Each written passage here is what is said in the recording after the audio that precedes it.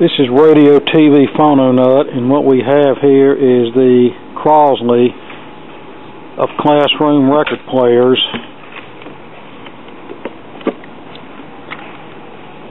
This is an MPC Systems classroom record player that I've already opened up. I believe this is from 96 or maybe early 97 based on date codes. As you can see, it uses the same basic turntable mechanism as some of the Crosley models, with the little red needle and ceramic cartridge. We have controls for volume and power and tone, headphone jack, play and pause, and a 3-position switch for 45, 33, and 78. At least they were nice enough to include the 78 RPM speed. And then on the back we have our rear firing 4x10-inch speaker.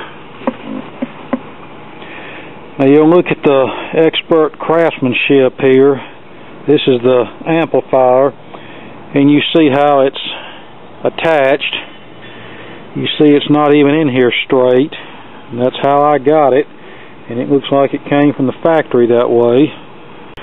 Here's the amplifier, and this looks just like the amplifier that was used in some later Audiotronics and Telex, which Telex ended up buying Audiotronics classroom record players from the late 80s, early 90s. So my suspicion is that whenever Telex got out of the classroom record player business, this MPC Systems, whoever that is, bought up all the excess amplifiers that Audiotronics or /Telex had and slapped them in these things. You can see the audio output transistors are riveted to the heat sink, and they are actually, surprisingly enough, NTE transistors, which is something you rarely see as a original equipment manufacturer. The NTE stuff is usually for replacement use, but I guess some manufacturers obviously bought NTE transistors to put in their equipment. They probably got a good deal on them. And when we pull the motor board out, if you want to call it that, it looks like they bought these mechanisms already likely attached to this plastic phonotop assembly here. And if you look on the back here, you can see the provisions where the dust cover hinges would go. And you see the holes here where this would attach to an all-in-one stereo, most likely. So yeah, whoever this MPC Systems is, I've seen some of their record players as far back as the mid-70s, but by the mid to late 90s they were obviously buying floor sweepings from other manufacturers and throwing these things together. The nicest part about it is the speaker, and that's about it. But at least the box is made out of wood.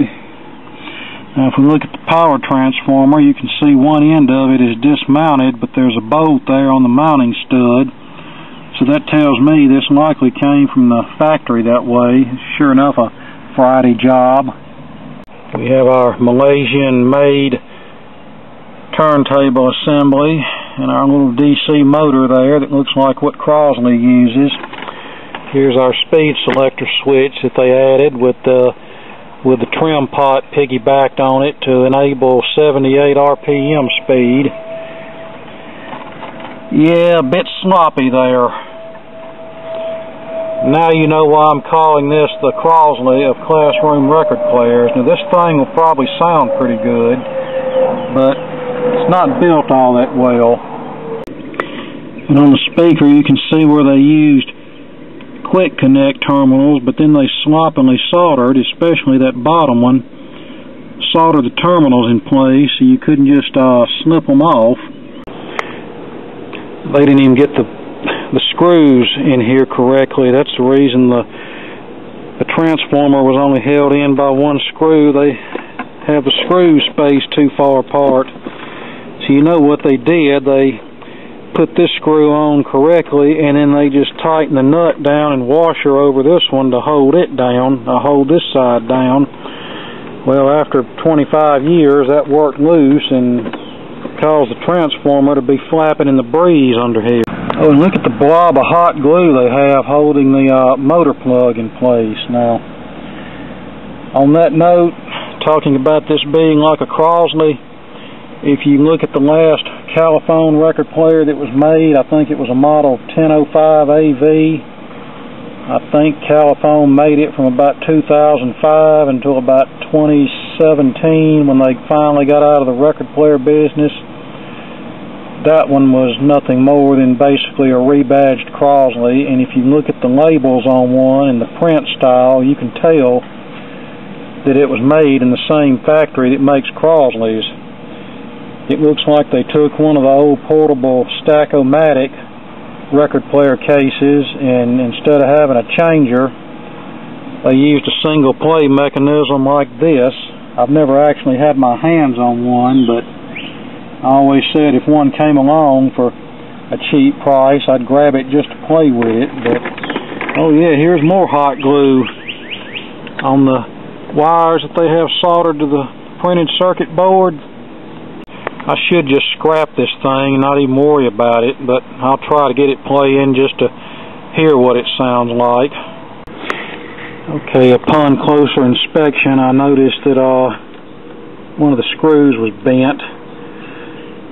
The one, of course, the transformer was actually still attached to, so after straightening them up and a little finagling, I was able to get the transformer back on here without having to redo the screw holes. So it's on here now, secure, no flippy floppy anymore. Now I need to dig through my junk and try to find a belt that'll fit on this. Alright, I dug out a belt off of a Crosley Stack-O-Matic. It was a new belt that I ordered and then discovered the motor was bad. So I'm probably going to put a BSR changer in that particular record player, but that's another story for another video. Alright, it works, but the volume's not very loud.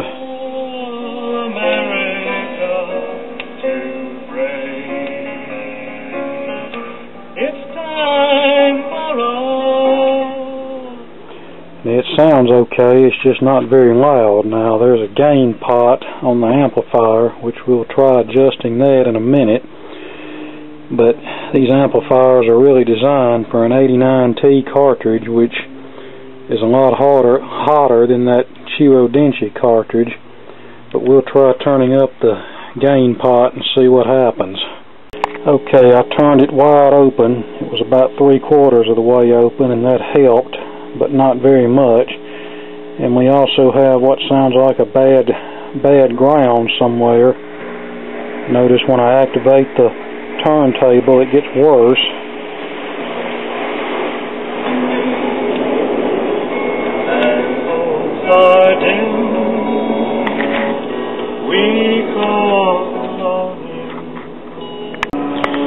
Alright, here's the Crosley Junk-O-Matic, and my only motivation for even fooling with it is the novelty of a 21st century record changer. But this is, for the exception of more plastic and a belt-driven DC motor drive system versus an AC motor idler drive system for the older ones, this is basically a copy of an old BSR changer. Okay, I looked up the specs on this cartridge, and the output voltage is 0.35 volts. That's 0.35 volts in case you missed it the first time. Whereas this amplifier is designed to be used with an static 89T cartridge, and its output is rated at 1.3 volts. And once again, that's 1.3 volts in case you missed it the first go around. Now if you do the math, that's about a volt difference there. This cartridge is considerably lower in output than what this amplifier is designed for. Now on some of the older 70s and 80s solid state Audiotronics, I've had success with using a lower output cartridge something in the range of 0.5 volts, but I had to turn the gain pot all the way up, and I also had to, let me show you here, there's a 100 ohm resistor here, brown, black, brown, that's connected to one end of this gain adjust pot. I've had to replace that resistor with, say, a 47 ohm or a 68 ohm to get even more gain, and then they'll usually sound okay with a lower output cartridge than an 89T. But yeah, this was just a poorly designed record player all the way around, from the build quality to the choice of amplifier that was used. This was just strictly a case of whoever built this buying up a bunch of crap and throwing it together and sending it out the back door. Okay, here we are with a 47 ohm resistor in place, and we'll go test it and see how this does. But yeah, I don't claim to be no audio design engineer, but whoever came up with this blew it.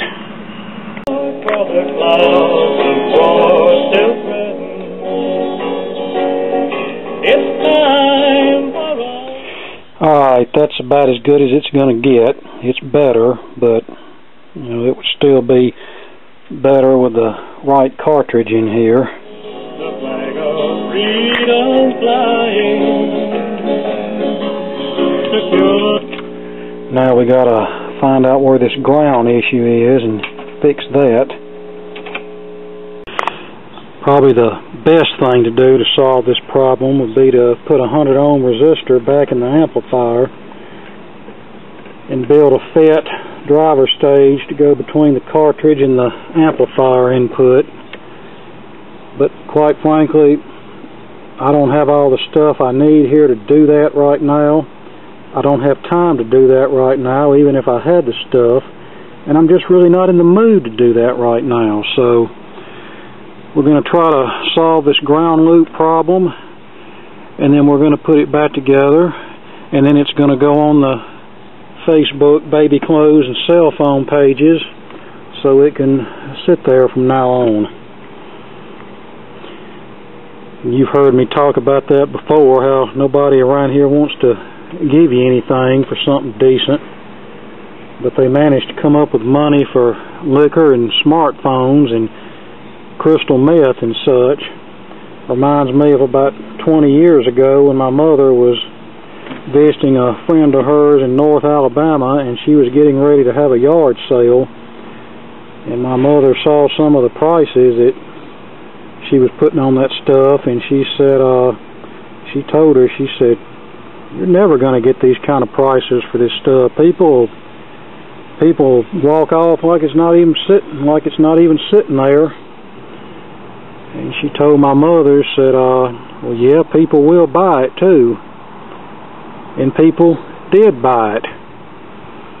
And my mother told her, "Well, where we live, it's not that way. You could put a quarter on something, and they'd try to get it for 10 cents. I remember one time my neighbor was having a yard sale, and they sold a lamp for $1, and the people who bought it took it home, and it didn't work, and they brought it back and demanded their $1 back. And the sad thing is, they probably spent more than $1's worth of gas going back over there to get that $1. And to me, if I buy something at a yard sale, even if you show it to me and I see that it works, I've got sense enough to know that what I'm buying is used, and it could conk out at any given time.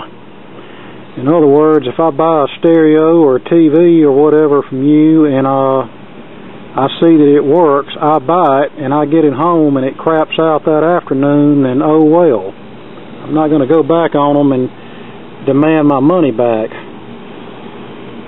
The way I see it, if people want a warranty on something, they need to go buy a new one, and then good luck with trying to get them to honor the warranty if something goes wrong. Okay, it looks like I found a problem here. This is our red wire, which is our right channel.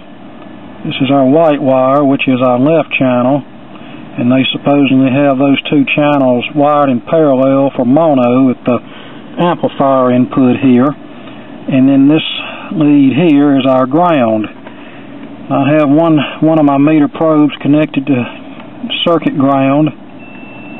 That's good. That's where it's supposed to be. Our left is not getting a reading, which is good.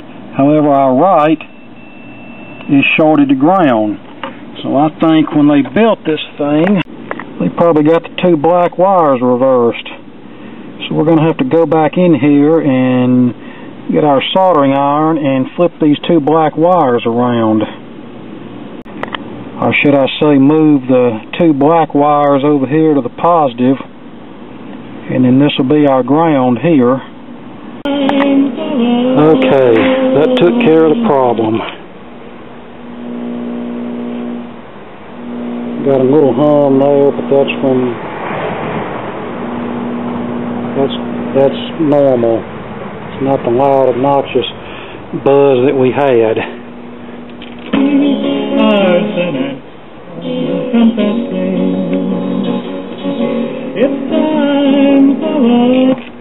Okay, so the fun's not over with yet, though.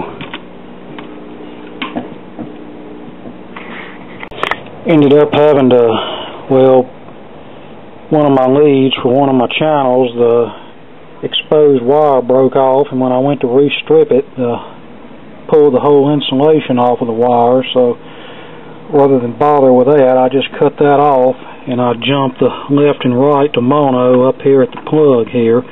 Now here's something else you'll love. This plug was held in place by a blob of hot glue.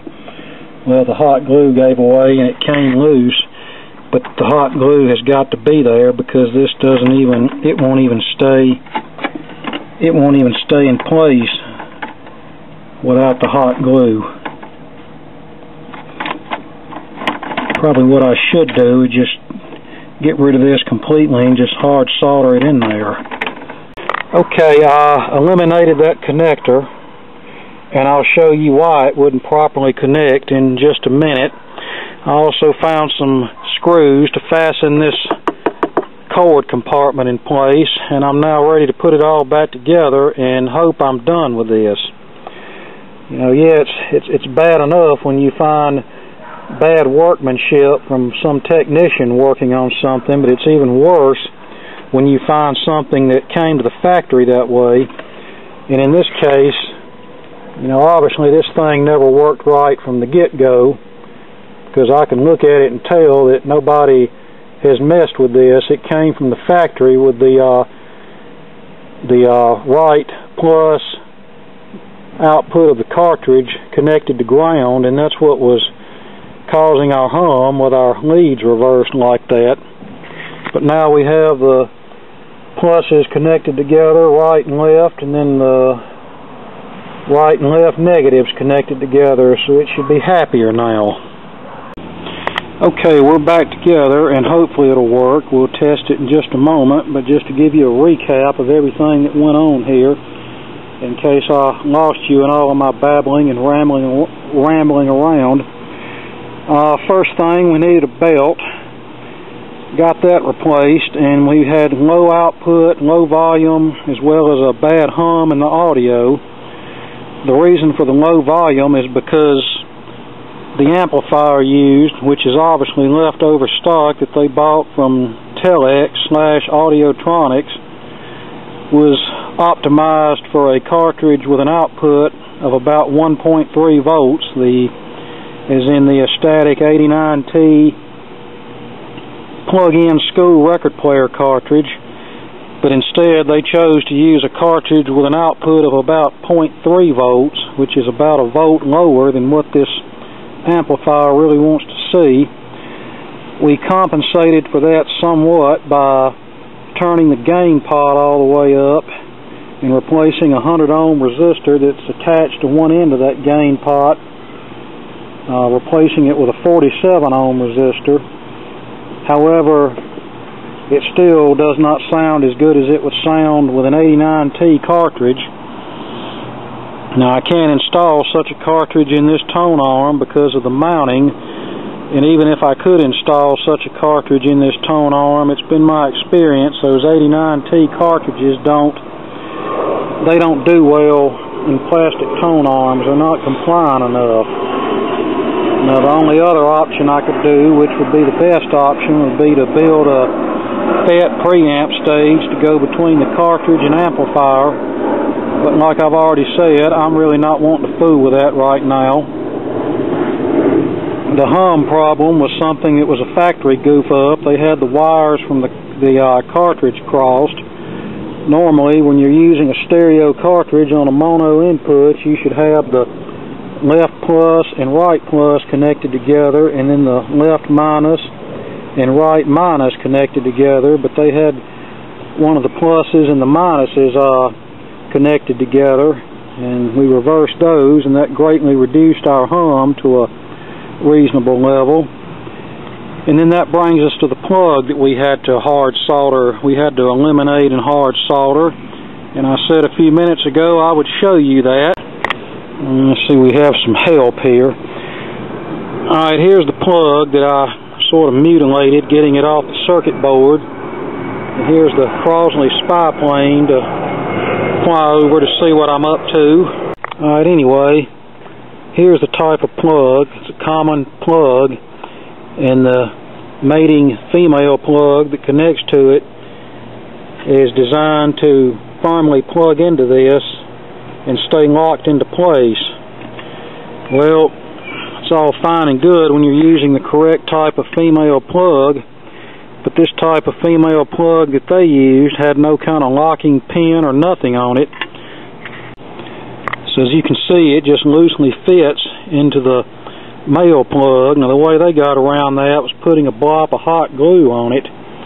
Well, during the course of working on it, that hot glue gave loose and the plug just fell out, wouldn't stay mated to the other end there. Well, here it comes again. So we simply removed the male plug from the our male socket, would be a more appropriate term, from the circuit board, and then we cut off the female plug and just stripped the wires back and hardwired them to the circuit board. The cartridge, it may be a for real Chuo Denchi, it may be a Chinese clone. This was made in about 96 or 97, and that's when the Chinese started making clones of these cartridges and the mechanisms themselves. But being a 3-speed turntable, 3-speed record player, it should technically have a cartridge with a LP78 flip needle in it. There is a cartridge I could buy to convert this one over to one that does have an LP78 flip needle, and I think that cartridge has slightly more output. If I was planning on keeping this, I would probably do that, but I'm not going to invest any more money in this because, like I said, the people around here don't want to give you nothing for anything anyhow, so why should I invest more money in something that I'm not going to be able to recoup? So since I've got nicer players than this that'll play 78s, and since I know the majority of the buying public only want to play LPs and 45s, then we're just going to leave it like this.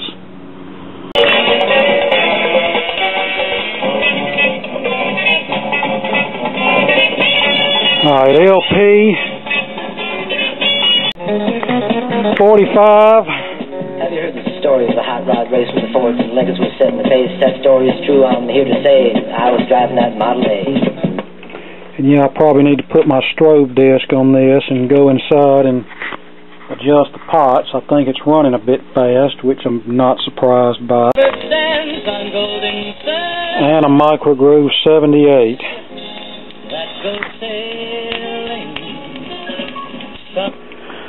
Honestly, I may end up just scrapping this for parts because it's such a poor quality piece of crap.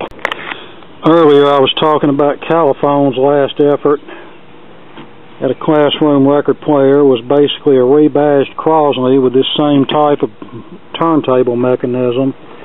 I failed to mention that they also had one back in the 80s, late 80s, that had this type of turntable mechanism, but it was actually a better record player than this one. On that particular one, they actually used an amplifier that was more correctly matched to the Chiwo-Denshi cartridge that it used, and that one didn't sound too bad. In fact, I have one down there that buried here somewhere that I ended up robbing the speaker out of to put in something else. So I may end up taking the speaker out of this one and putting in the caliphone, and the little tone arm clip was broken on the caliphone. Here's a tone arm clip right here, and I think the tone arm tube was bent on the caliphone, so I might end up taking the tone arm tube off of this and putting on the caliphone, and at least we'll have a workable record player that's actually halfway decent, unlike this piece of crap garbage. The caliphone, as I remember, is only 2-speed, but you know, I can modify it to run at 33, 45, and 78. That shouldn't be an issue. So there you go. A junker Crosley style MPC record player. Okay, I can't find my strobe card, so I just went in and tried to adjust the pitch control pots, which it's really not a good idea to do it by ear, but I did. It's still not exactly right, but I'm to the point I really don't give a rip trying to adjust this thing with holding the motor board in a position where it'll play the record and get under here with a screwdriver. And if you hold the screwdriver slightly not just right, the darn motor goes into high gear.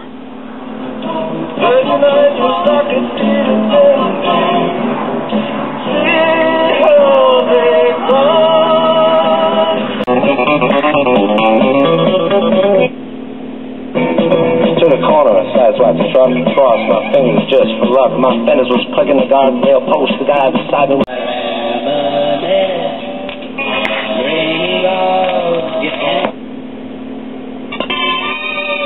Now I might have got the 78 a little bit too fast, but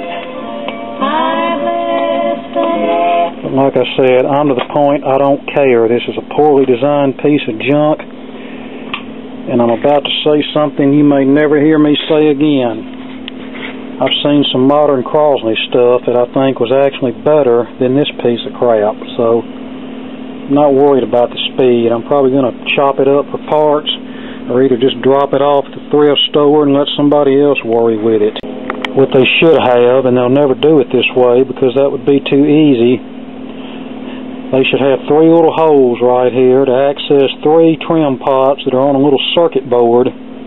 So if you need to adjust the speed, you don't even have to take the thing apart. You just stick your screwdriver down in there and adjust each pot for the right speed, for the proper speed, pitch, and then you're done. It ain't none of this trying to hold the thing up with one hand and keep an eye on a strobe disc or listen to the pitch of a record playing while you're under there with the other hand trying to adjust the pots on the motor and trying to keep the screwdriver perfectly straight so you don't short the thing out and cause the motor to go into high gear. But yeah, give me a good old automobile driven caliphone or Audiotronics or Newcomb any day of the week. This crap, forget it. Or another thing I could do is save this for an EOL video. That would be appropriate for this. Okay, upon further listening, I could tell that the audio was a bit distorted. It sounded like a rubbing speaker voice coil. However, that was not the problem, so the only thing I could figure is maybe the amp didn't like that 47 ohm resistor that I put in place of 100 ohm. That was a little low. I usually go with 68 or 82 in that position whenever I have to modify one of those amps. So I went back to 100 ohms, and that cleared the distortion up, but the audio was still weak, of course.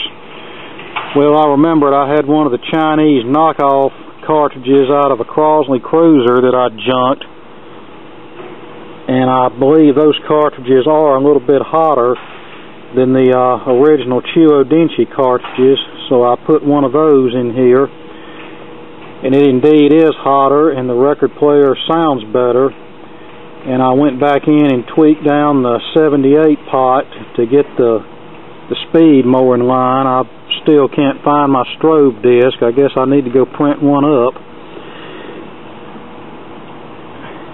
But like I said previously, adjusting those pots is a bit difficult when you're trying to hold the record turntable mechanism up in a position where you can either play a record or look at a strobe disc and reach under there to adjust the pots. And the way they have that 78 pot just piggybacked onto the speed selector switch via one leg of the pot, it makes it very difficult to stick a screwdriver in there. It would have been better for them to have mounted the switch in the pot to a little PC board, and in that way you could adjust it without the switch moving on you. Another thing, this tone arm does track a little bit on the hefty side. My gauge has also disappeared, so I really can't tell you what the pressure is, but it's a bit on the heavy side. There is a little counterbalance spring back under here, but that really doesn't do a whole lot. I really need to add a counterweight to the back of the tone arm, but there's not a lot of clearance back here, so you know, one solution to one problem creates another problem entirely. If I end up keeping this, I'm going to swap this cartridge out with one with a flip needle, but I don't know. I may just put this on Facebook for about 25 bucks. That'll cover my expenses on it. You know, I bought it, I had my fun with it, and time to move it on to somebody else. But quite frankly, like I've already talked about, getting $25 out of these folks around here is like pulling hen's teeth, unless it's for a 6-pack of beer, or well, it may take more than a 6-pack, but you get where I'm going. They come up with the money for beer and drugs and telephones and that sort of thing, but you know, something like this, they expect it to be $5. Baby, will a honeycomb be my home? Got a hanky hair on a piece of bone and made a what get stuck in a honeycomb. Will a honeycomb be my baby? Will a honeycomb be my home? That soul I've traveled east, and every highway and more, much more than this, I did it God's way. Regrets, I've had a few.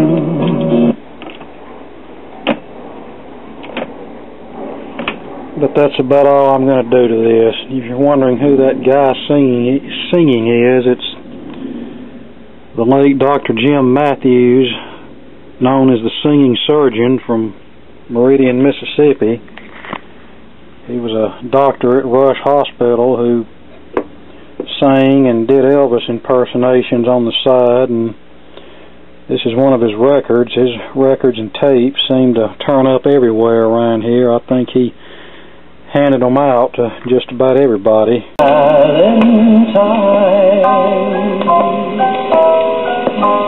In the magic of moonlight,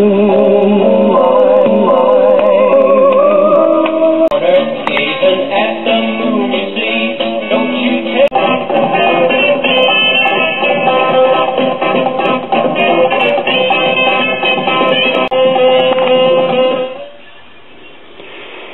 Okay, well, that about does it for the MPC record player. I've done about all I'm going to do to it. It's probably going up for sale on Facebook for about, I'll put about 30 bucks on it and see what happens. And if it don't sell, then you know, I don't know what I'll do with it. Like I said earlier, I may end up chopping it up for parts. Alright, hope you got something out of all of this, and more to come later.